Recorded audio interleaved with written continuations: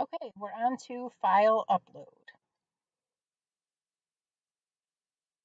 Okay, one assignment I like to have my students do is make a meme. So make a meme about how you feel about this school year so far.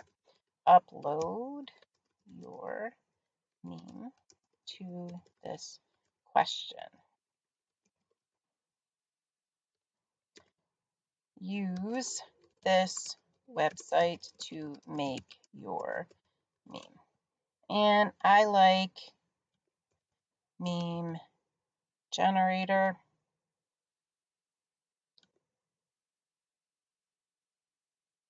This one right here. This one typically works really well. So let's just give them this as their option. So if I click back on this assessment, okay, and I want to insert the link,